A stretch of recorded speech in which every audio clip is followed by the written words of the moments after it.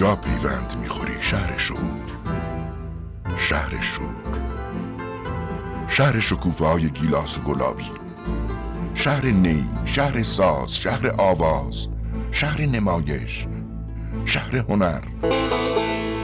با تو بخندم یا بگریم، من با تو سخن بگویم یا تو با من سخن بگوی.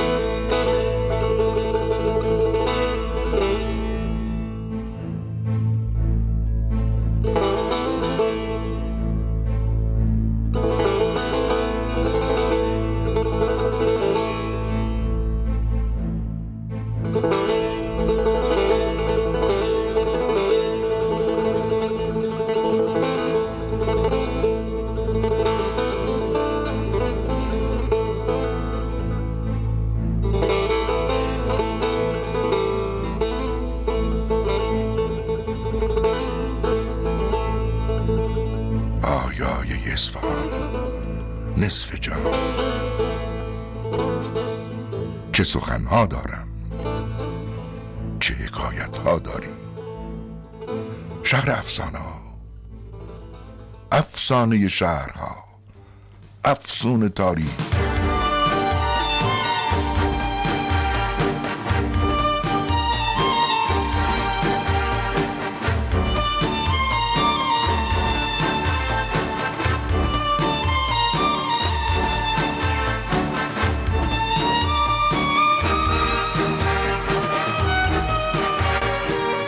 There's a saying in Iran, Esfahan, نصف جهان, which means Esfahan is half the world. به نظر اغراق میرسه، اما زیبایی، وقار هنری و جاذبه‌های بصریش همه جهانگردان و سیاحان جهان رو به تحسین و شگفتی واداشته.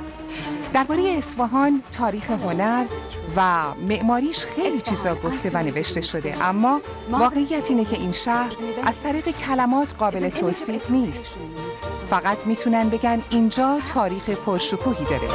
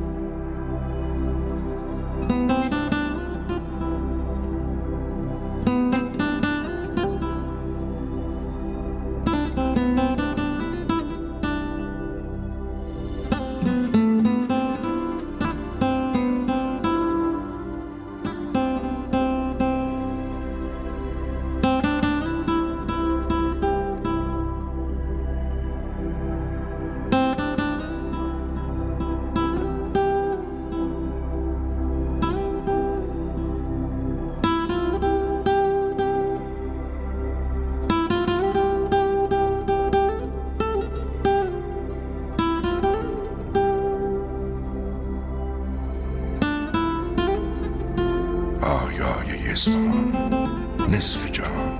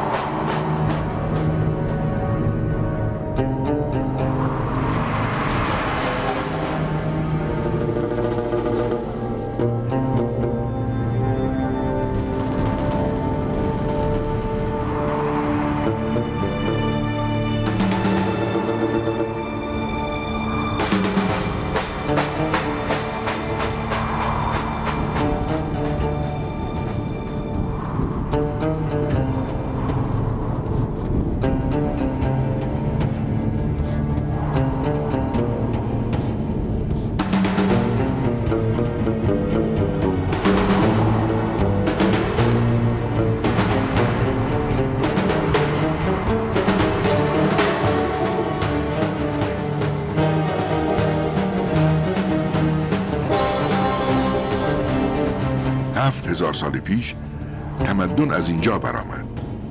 همینجا زیست و همینجا در خاک خورد.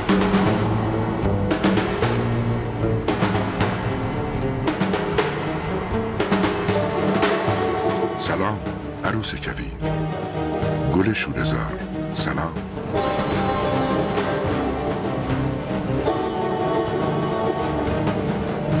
عطر گل محمدی و بوی خوش گلاب از خاک تو برمیخیزد. کعبه در موسم حج ابراهیمی تن پاکیزه خود را با گلاب گلستانهای تو می‌شوید. میان گلستانهای تو تا دره‌های مکه و چشمه زمزم راهی نیست.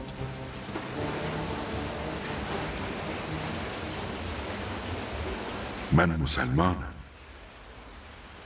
قبله‌ام یک گل سرخ، جانمازم چشمه، مهرم نور، دشت سجاده من وضو با تپش پنجره ها میگیرم.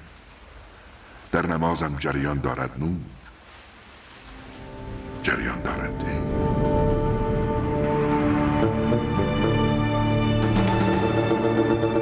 کیست این پنهان مرا در جان و تن که از زبان من همی گوید سخن؟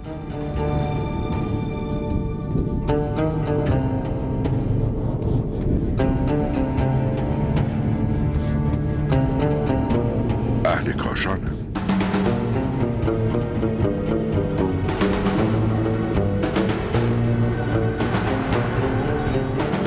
باغ فین، این زیباترین جلوه باغ ایرانی است. 4 باغ در 4 جهت باد در یک باغ، با چشمه جوشان و همیشه خروشان، چشمکی از کرشمه آسمان، چشمه نه، گوشه چشمی از یار دلستان.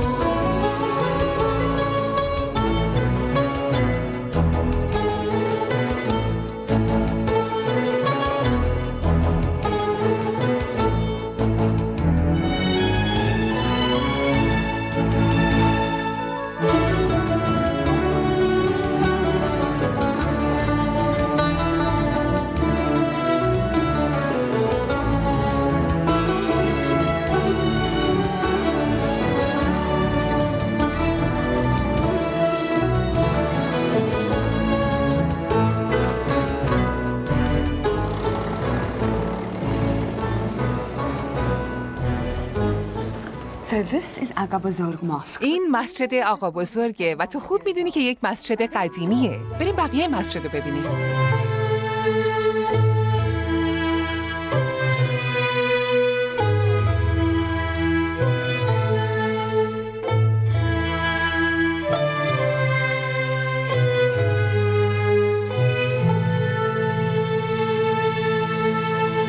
از کردوبای اسپانیا تا دهلی شبه قاره هند، از سارایوو اروپا تا نیجر در آفریقا، مسجد در جهان اسلام یعنی خانه خدا، خانه نماز.